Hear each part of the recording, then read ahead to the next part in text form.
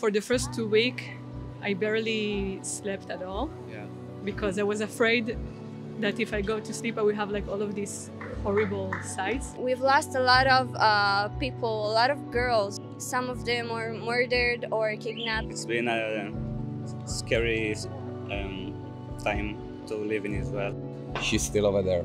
Her name is Eden Yerushalmi. Bring her home. I have a lot of friends like in the battlefield as we speak. So the terrorists came and fought with me on the bomb shelter door, and I was able to hold him off like for 5 or 10 minutes. It's been rough here in Israel. What have you gone through since the October 7th massacre? Yeah, the first days it was opening Facebook and seeing all the time obituaries of people that he knew. Here it's come again. You can think and understand what I feel. My girlfriend told me like, "Are you okay? Are you at the festival?" They had a terrorist in the house. The house is destroyed. Bad stories. Wow. I have a dear friend. His name is Nadav Popovel. He's a hostage in Gaza. Like, if there is somebody up there, so what's going on like that? I'm trying to see what the Pope say now about this war. You're watching what the Pope is saying about Israel now? What is he saying? Nothing. Orthodox and religion, it's matter of money and power, and that's it. To me, it sounds like you're more angry with the people who are representing God. Yeah, of course. Rather than God. Of course. For me personally, I was holding on to God throughout this whole time. Yes. It's something that I really believe can keep me sane, mentally, emotionally. Very good. And I think you come United States or England? Israel. Do you know that we have a very, very big Christian audience? Wow. And they love Israel and they support Israel. And you live or and you they come? love you. Yes? Yes. Hello people, Christine. I very told you. You very, very good people. I like you. I think many people like you. Thank you for your help in the guard and help sometimes in money, because many people think you not help, and I think you very help. This man has felt your love and your kindness. Have you ever read the New Testament?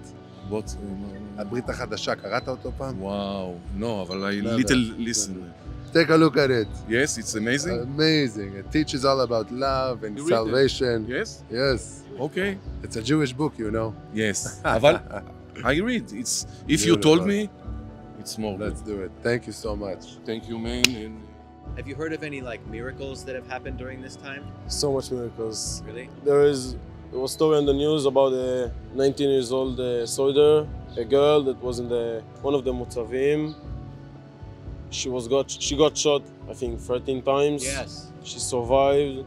They tried to, I don't know what to say, try to finish her. Yeah. And she's still alive today. And one of the craziest stories. So has this experience brought you closer to God or farther away from God? What has this experience done for you spiritually? I don't think that God was involved there. They are pure evil, yes. Yeah.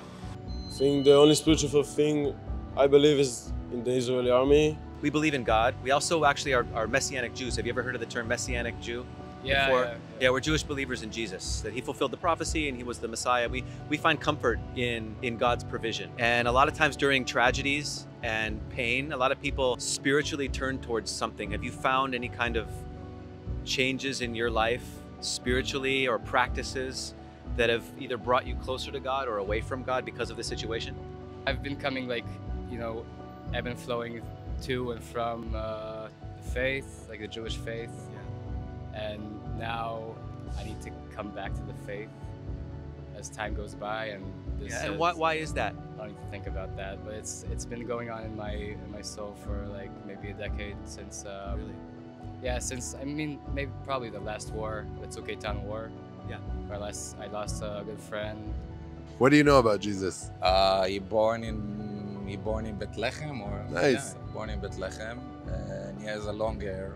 And a long Jewish. beard. Yeah, he used to be Jewish. Yeah. He still is. He still is. Yeah, born and died. So you know that these Christians love Israel. One of the main reasons is because of Jesus. You know, he came from Israel to be a light to the nation, to give us hope and salvation. So us having this Jewish Messiah, it's a privilege, I think. It gives me hope, yeah. That's what I've been holding on to throughout this whole time. Oh, yeah? Yeah, because the world is crazy, you know. A lot of ups and downs, and God is steadfast. Yeah, it is. It's like a roller coaster.